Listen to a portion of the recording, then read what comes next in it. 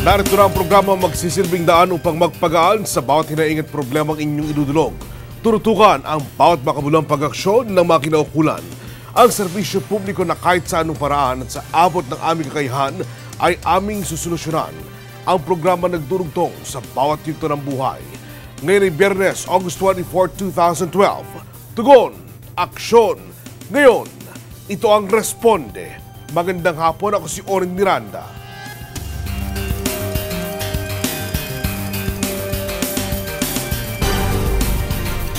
Ang mga pilotong sumasailalim sa training sa Pilipinas ay nai-issuehan ng lisensya galing ng ICAO o International Civil Aviation Organization.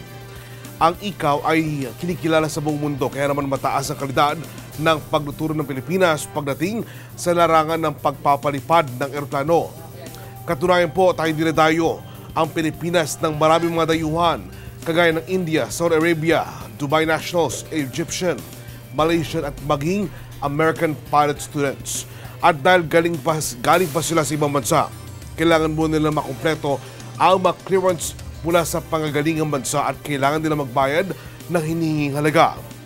At isa nga sa dumayo pa sa Pilipinas ay si Satish Kumar mula sa bansang India. Nagbayad siya ng 2 milyong piso para makapagpalipad ng eroplano. Narito ang kanyang kwento. Ito si Satish Kumar, isang Indian national. Taong 2008 nang magpasya ito mag-aral sa isang aviation school dito sa Pilipinas.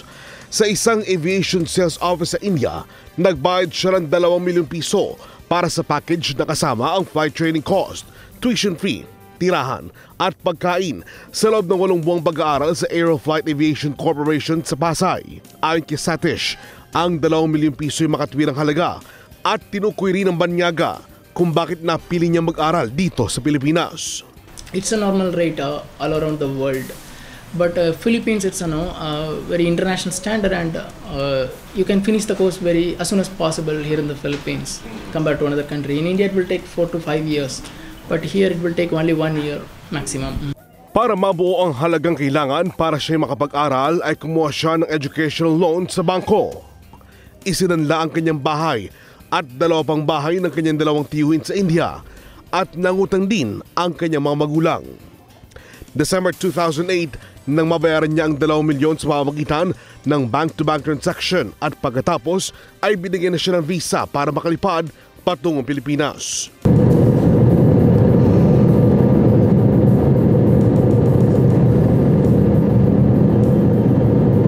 Ngunit nang dumating sa bansa si Satish, ikinagulat niya ang naging pahayag ng pamunuan ng pinasukang eskwelahan. They said, I already spoke with my boss and all. They are telling, your payment is not clear. Agad niyang tinawag sa police headquarters sa India ang insidente at sa ginawang investigasyon doon, napag-alamang nagkakaroon ng problema sa pagitan ng Aeroflight Aviation Corporation dito sa Pilipinas at sa Aviation Sales Office dito sa India. There are so many schools, they are cheating people like this, not only me. More than 100 students, I think, more than 100 to 150 students, they are cheating.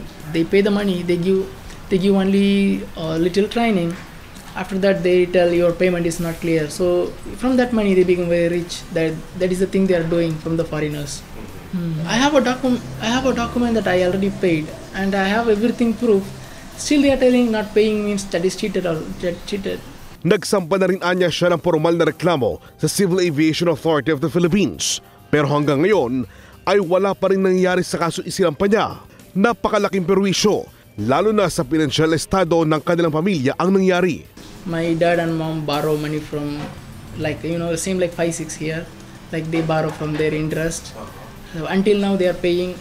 Actually they cannot pay, so they are telling next month. They are waiting for me. Already it's more than 1.5 million. They have to pay the 5-6 people here because I know the bank people are pressuring. Coming September 6th, the bank is going to seal my house, my 2 uncles' house. So my 2 uncles are fighting with my parents and all. It's a very big problem in India. Kaya naman ito lang ang tanging hiling ni Satish. Actually, I paid to the school 2 million peso but I didn't finish my training. So I want to get a refund from the school. Sa kasalukuyan, nagtatrabaho ng part-time sa isang restaurant si Satish para lamang masustentuhan ang kanyang pang-araw-araw na pangangailangan. Umaasa siyang maayos ang problemang ito at hindi na madamay pa ang pamilyang nasa India.